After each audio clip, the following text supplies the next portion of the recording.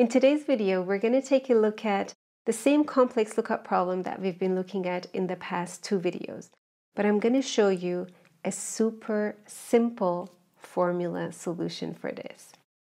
Now, if you watch the past two videos and you're thinking, okay, I already have enough ways of handling this, I don't need to know yet another way of solving this, don't skip this video because you might learn something new. I certainly did. If you missed those videos, I'm just going to quickly explain to you the problem. We have the list of dates here, we have the division, we have the date that each of these apps went live.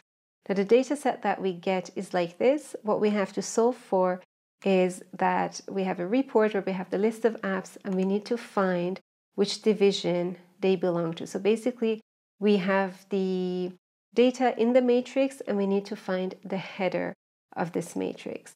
Now, my first video was to solve this with index and sum product, assuming that we have a unique data set. So each app could just belong to one division. The second video showed you a method of solving this if an app could belong to more than one division. So we get more than one answer back. And that used index and the aggregate function. Now, in addition to my video, Kevin and Oz also posted their versions of solving this, and I really recommend that you watch their solutions as well. So I've put the link to them obviously in this workbook that you can download and also in the descriptions of this video. And then Bill Scissors commented on this video with his solution. It's so simple and so smart, and it just uses the TextJoin function. So you do need to have Office 365 subscription to be able to use the TextJoin function. But if you have it, it's a super simple way of solving this. Now, what amazed me was that I had never seen TextJoin being used in this way. I never thought of TextJoin as solving a complex lookup problem. I thought of TextJoin as a way of helping me add the values in the cells to make it into one column, because it makes the generation of the CSV files much simpler. Let me show you how we can use TextJoin to get this result. So I got Bill's permission to make a video on this. I thought it could be useful to see TextJoin in a different light. Think of it as a way of concatenating cells. What you can do in addition to just concatenation is that you can define the delimiter that you want to have in the end. Okay, so let's say we want to have a semicolon in the end. Okay, so that's the end result. We have the option to say ignore empty cells or include empty cells. So I'm going to include empty cells. Then it's text 1, text 2, text 3. So let's say I do this, this, and then this. Okay, I get it looking like that. Let me just bring it down to here. Okay, so that's a good way of creating CSV files and uploading, because some systems require the CSV files to have a special delimiter. So this makes that process easier. Now, how can this help us with a lookup function? It's this characteristic of the TextJoin function that's going to open doors. So check this out. It works, right? It accepts ranges. And that's the key that's going to help us solve this lookup problem. How can we do that? Well, if we think of the simplest function that basically can check, is this cell equal to this? And if yes, give me back this header. What is that function? If function, right? I could say if this one, we'll just do one cell at a time first. So are you equal to this? If you are, then give back the header. Otherwise, give back nothing. Okay, simplest if function. Now it gives back nothing because there's nothing there. If I put it to blend, it gives back productivity, right? Now, if I turn this into an array, so instead of just checking one cell, I can also say, let's check all of this. Are you equal to blend? And if yes, give back this. Okay, I can do that if I press Control Shift Enter. Basically, with the Control Shift Enter, Excel keeps this in memory, okay, because if cannot handle arrays. Now, if I highlight this and press F9, you can see that it has it there. It's there, it's just can't put all this result in one cell, right? So it's just going to put the first empty occurrence in there. So we don't see the other results, but they are there. Now the trick is, all we have to do is to put this function inside the TextJoin function.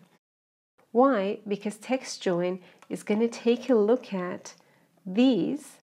It's going to ignore empty cells if we wanted to, because that was an option, and it's just going to return this and this. So I'm just going to write it up here from scratch. So let's do TextJoin. Now this is the delimiter that we want in the end. So I'm just going to put a comma here. Now in this case, we do want to ignore empty cells.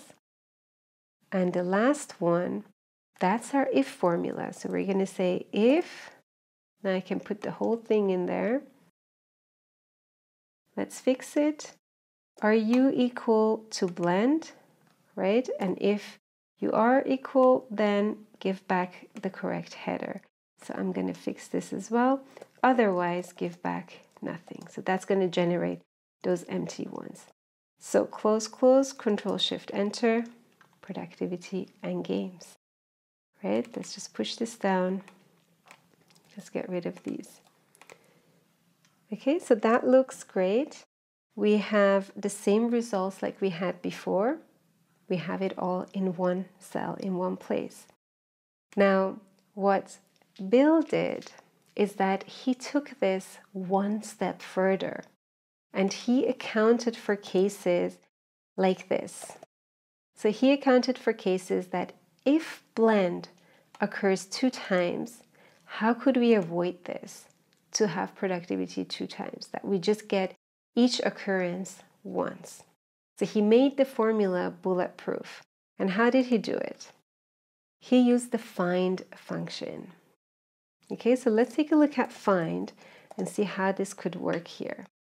FIND needs a text. Okay, which text are we looking for? Well, let's say we're looking for this.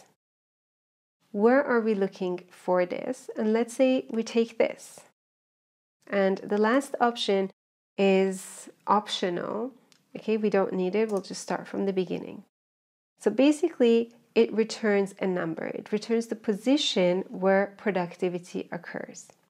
And it returns the first match. And that position is 1. Right? So let me just show you. If I drag this up here, games, let's see what we get. 27. These are sitting in the same cell. So the 27 means that this is the 27th character in this cell. Okay, and if I push this to utility, what do I get? I get an error. Utility is not there, it doesn't find it, it generates an error. This is a good starting point to have, and based on this result, we can create a unique result using the FIND function. But how can we make this work? Again, let's try to make this into an array formula. So instead of finding just productivity, we're going to find all of this in here. Now again, find, you need to press Control Shift Enter if you give it more than one cell, just like the if function, because it can't by default handle arrays. Okay, so ignore what you see in the cell, because that can be misleading with these type of functions. It's always best that you highlight, you press F9, and you see what's really behind it. We see the 1 and the 27, so that's the productivity and the gains, and for utility we get an error. Can these numbers help us in some way? Well, the way they can help us is the fact that they are a number. It's not what they return, so the results that they give us is irrelevant. The thing that matters is that they return a number. Right? Because what we could check is the first position a number?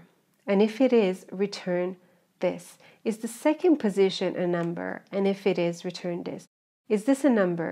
If it is, return this. Otherwise, return nothing.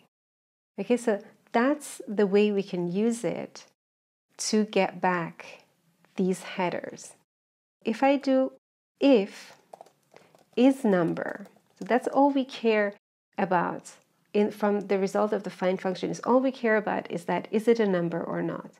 So I have to close the bracket here. So if this is a number, then return these.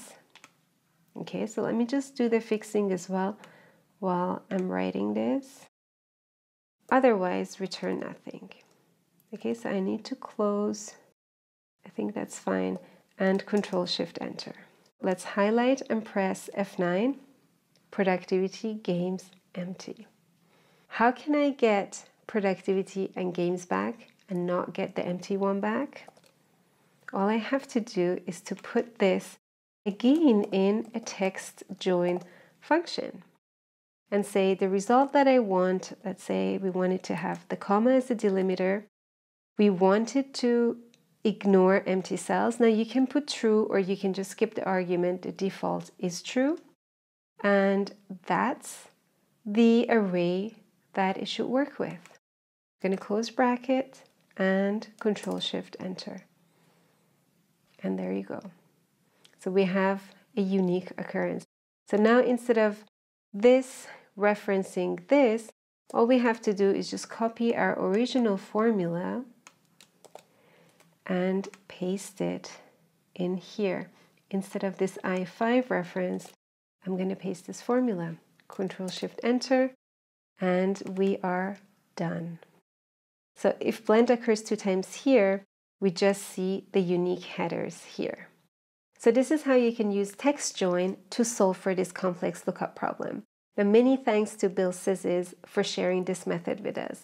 I hope you liked this video, and if you did, don't forget to give it a thumbs up. And for more videos like this one, don't forget to subscribe to this channel so that you can get updates when new videos come out.